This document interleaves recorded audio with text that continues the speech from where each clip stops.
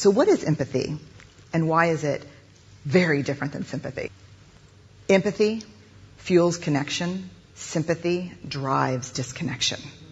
Empathy, it's very interesting. Teresa Wiseman is a nursing scholar who studied professions, very diverse professions where empathy is relevant, and came up with 4 qualities of empathy.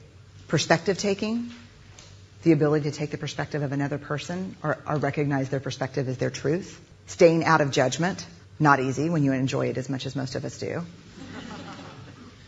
Recognizing emotion in other people and then communicating that. Empathy is feeling with people. And to me, I always think of empathy as this kind of sacred space when someone's kind of in a deep hole and they shout out from the bottom and they say, I'm stuck, it's dark, I'm overwhelmed. And then we look and we say, hey, you can climb down. I know what it's like down here. And you're not alone. Sympathy is, ooh, it's bad, no. You want a sandwich?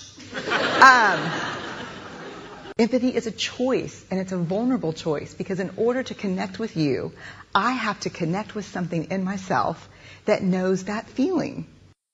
Rarely, if ever, does an empathic response begin with at least.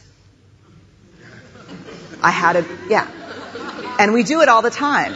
Because you know what? Someone just shared something with us that's incredibly painful, and we're trying to silver lining it. I don't think that's a verb, but I'm using it as one.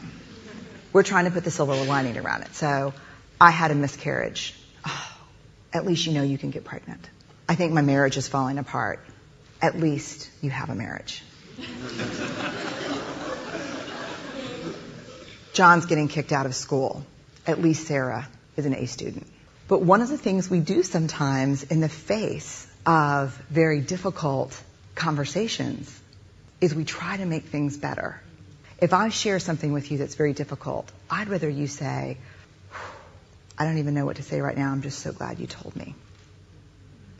Because the truth is, rarely can a response make something better. What makes something better is connection.